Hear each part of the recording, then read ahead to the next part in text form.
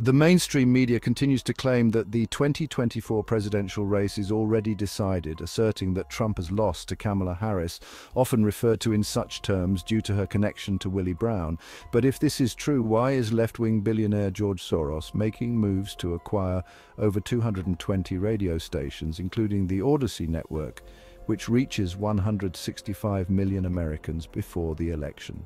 More concerning is why the Federal Communications Commission, FCC, is allowing this acquisition.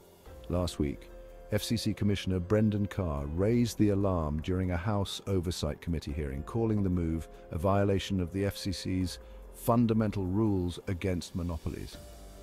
The New York Post first reported on the Soros deal, which would give him control of 40 media markets once finalized. Soros, a prominent left-wing megadonor, has a long history of funding Democratic candidates and supporting far-left social causes.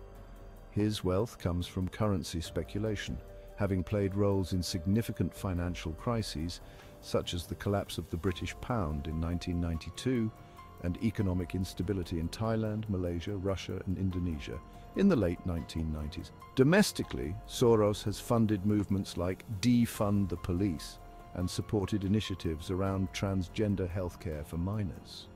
He's also been linked to backing efforts that facilitate mass migration into the US. Commissioner Carr has been vocal against recent actions by the FCC, such as the Biden administration's recent decision to pull grants from Elon Musk's Starlink service, reallocating them to telecom companies with left-leaning affiliations. Carr emphasized that the FCC's decision-making process regarding the Soros deal deviates from its usual procedures, suggesting a deliberate shortcut. The FCC, created in 1934 under President Franklin D. Roosevelt to regulate radio and its opposition voices, has 5 commissioners.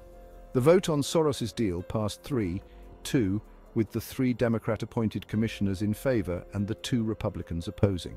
With over 15,000 radio stations in the US and 91% of Americans still tuning in, radio remains the country's most widely used media platform. As the 2024 presidential election approaches, this unprecedented media consolidation raises serious questions about influence and control leading up to the November 5th showdown between Donald Trump and Kamala Harris.